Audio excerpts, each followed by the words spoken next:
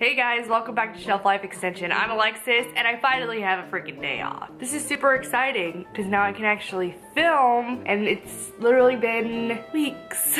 I feel like I haven't had a day off where I could just do jack in a while. I was gonna work today, but then decided that I wouldn't, because I didn't have to.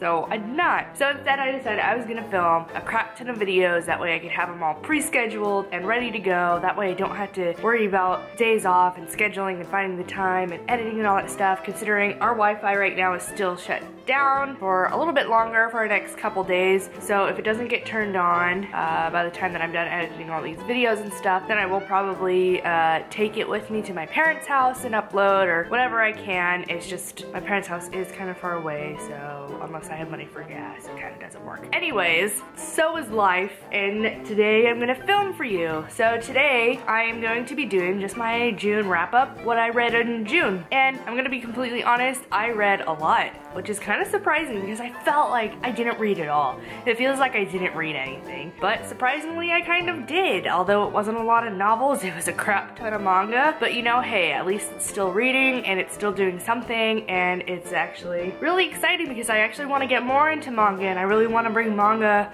more onto this channel, and I want to introduce a lot of you to manga if you haven't been into manga or ever read manga or watched anime or anything like that. So I definitely want to try and do that more. So yeah, I'm gonna go ahead and just kind of get started, just review what I read and talk about it. So surprisingly, I did read 4 novels, and the first 2 I'm going to talk about are Anita Blake novels because, you know, Anita Blake is my bitch. So actually, it's really funny. I finished The Lunatic Cafe, which is number 4, a couple days ago, and I was like, oh, I want number 5, like right now. But you guys, I forced myself not to. I didn't do it.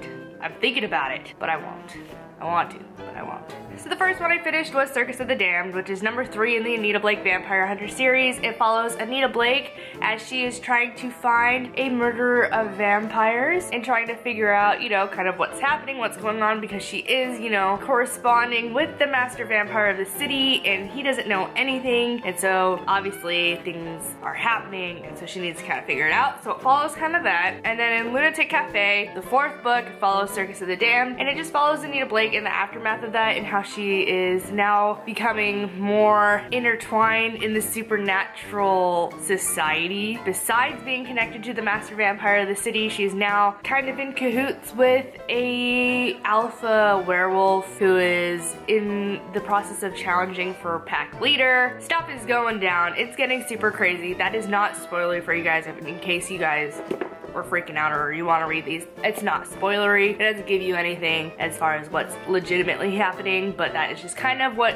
is happening in this time. So yeah, I love Anita Blake. I love the series. I love the dialogue. I love her sass and her innocence in a way. It's really interesting because I mentioned this before that she's 23, 24 in the series, and that freaks me out because it's like I'm 22 right now, and I remember when I first read Anita Blake, I was like 13, and you know when you're 13 reading about a 24-year-old, you're like, oh my gosh, she's so mature and she's so old and she's like everything I could aspire to be. And then you get there and you're just like, that's not old and that's not really mature.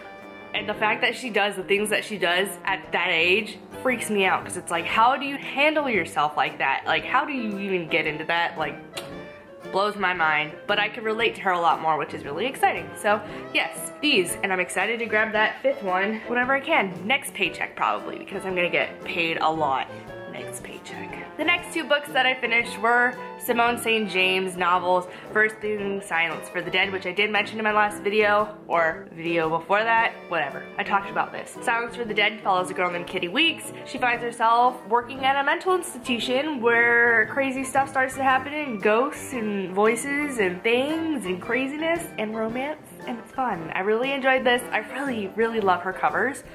Ooh, the color schemes. And then there is an inquiry into love and death. I really enjoyed this one. I mentioned it as well in my last video, I think. It's about this girl named Jillian Leigh who gets pulled out of college to pretty much go to this coastal village town called Rothwell to kind of pick up her uncle's things because her uncle tragically passed away. But she and a few other people in the town, as well as a Scotland Yard investigator, thinks that it might not have been an accident and it would in fact have been murder or something of the sort. And it's just kind of about her figuring out what her uncle's life was like, because her uncle was a ghost hunter. What he was doing in that town, why was he there, what was he searching for, did he find something, and did what he find come after him, kind of thing. As I mentioned, it gave me 13 Ghosts and Madhouse feels. I really enjoy Simone St. James right now. If you guys are really interested in a interesting horror, not super scary but kind of creepy but very fun kind of book, then I definitely suggest you check her out. Otherwise, pretty much all those books I gave 4 out of 5. I don't think I gave any 5 out of 5. They weren't like, oh my gosh, like 5 out of 5, but they were like, that was really exciting and really good. I recommend. So 4 out of 5. You know, they're good, they're fun. Check them out if you would like. Otherwise, the rest of the month, tons and tons of manga. So the first 3 I'm gonna mention, are just the ones on top as I scoot closer to the camera for you. And that is Spell of Desire by Tohmu Ohmi. I really enjoy this one. Read the first one, and then Shelby went and got the second and third ones. It's very interesting. It's really fun, and it's really mature, which is kind of interesting to see because I've never actually seen a manga go this far as that. But yeah, it's about this girl named Karuho who is the vessel of her mother's power, and her mother just so happens to be the Black Witch Queen, and her mom is who the hell knows where. Nobody really knows except for those in her circle, and her knight, which is this guy, comes to kind of protect Karuho and make sure that she's not mishandling the power and all that good stuff, because he answers to her mother. But then it kind of gets complicated as she starts to have feelings for him, he starts to have feelings for her, and things get kind of crazy. The Witch Coven wants her because they think that she has her own powers, which might match her mother's. Whoa, just craziness. It's super fun. I really enjoy it, so these are awesome. Next was Demon Love Spell 1 through 4. Shelby got the first one, then she went and bought the second, third, and fourth ones. Oh, isn't it so cute? I love this series. It's so much fun. As I mentioned before in that past video, if you've ever read Merupuri or if you've read Kami-sama Kiss, but it's about this girl named Miko who is a shrine maiden, and she can't see demons, whereas the rest of her family can. And one day she actually does seal the powers of the most powerful demon. His name is Kagura, and he is an incubus. So yeah, so he pretty much has to stay within her vicinity to try and, you know, get his powers back to normal. But then of course they start kind of having feelings for each other, and it's super cute, it's super hilarious, and it's so much fun. If you are interested in something like this, you should definitely check it out. If you enjoyed those mangas or animes, which I mentioned before, then definitely check this out. It's so much fun, and I'm so excited for when Shelby goes and gets the rest. Next, as I mentioned, I read the first in So Cute It Hurts. I'm so excited for the rest of the series when it does come out, which sucks because it ain't gonna come out anytime soon. Actually, it is. The next one comes out I think in August, and then the one after that comes out in October. I've already pre-ordered them. I'm so ready. I think this is gonna be so much fun. It's so cute, and I wish I read Japanese so that I could just get the Japanese manga, but I don't. One of these days, maybe. The struggle, it is real. Otherwise, yes, it's about this pair of fraternal twins, one's a boy, one's a girl, and how the boy is like, hey, trade places with me because I'm failing my classes, and I need you to, you know, pass them for me and stuff, and I'll go to school as you, and I'll be surrounded by all these girls. And so he kind of goes ahead and does it without her permission. So she's left to go to the school, dressed up as her brother, and try and, you know, figure her way around. And it's about both of them finding love in these schools when they're dressed up as the opposite sex, and kind of finding their way through that. It's super cute. I'm super excited, and I'm ready. I'm so ready.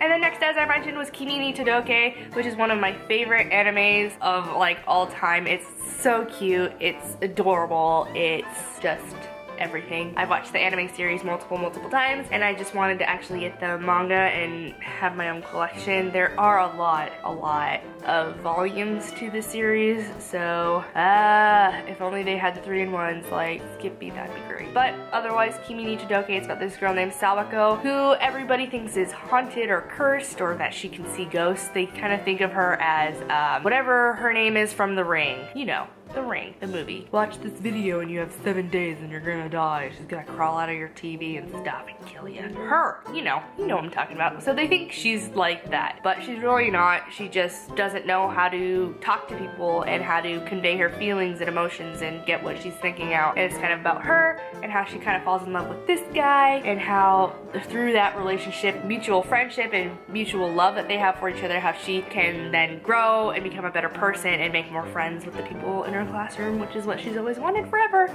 And it's just adorable. And if you haven't watched the anime, please watch it. If you haven't read the manga, read the manga. It's fun. I love it. And then last but not least, holy crap, this video is getting super long, is the first 9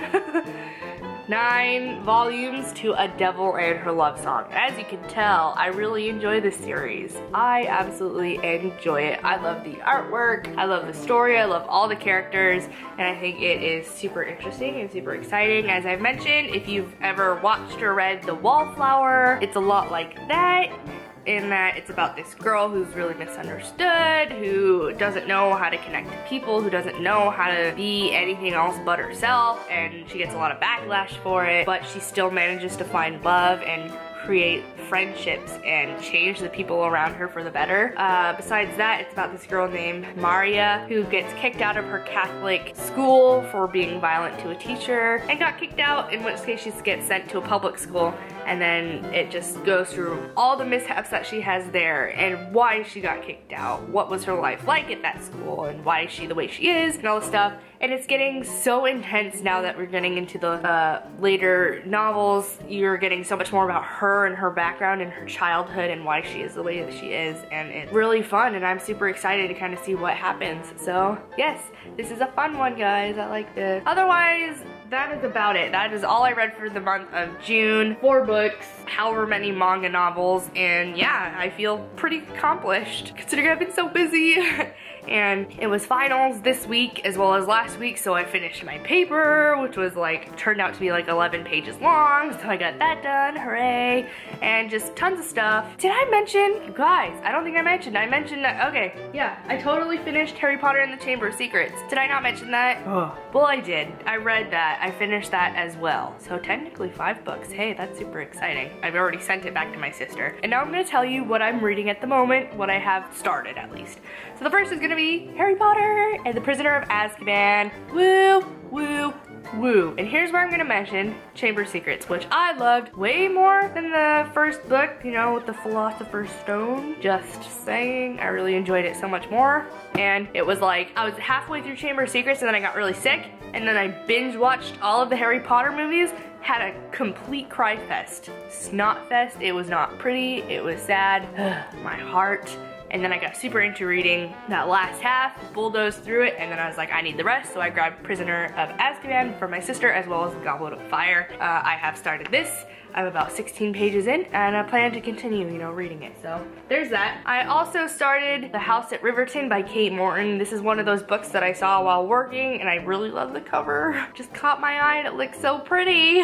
And the story sounded really interesting. It's about this woman named Grace Bradley, who is now like 83, and she's getting contacted by a movie producer and director to get her side of a story about what happened to this very, very popular socialite family back in the day, because this family was so popular that one night when they had this big house party, one of the siblings in the family ended up murdered, but nobody knew what happened or nobody was saying anything, and she was there at that party. She's like, okay, I'm gonna tell you my side of the story, so it's gonna be super cool, super interesting. Oh, I just lost my bookmark! But yes, I'm excited for it. You just know that Grace has so much more to do with it than you think or what others know already, so I'm excited. I'm excited. Maybe she did it. I don't know. otherwise, that's about it. Thank you guys for watching. I'm super happy that I was able to get this video filmed and, you know, prepared for you guys and out for you. Please rate, comment, and subscribe if you haven't. You know, I'll see you guys down in the comments, and I'll check you guys out later. Okay, bye!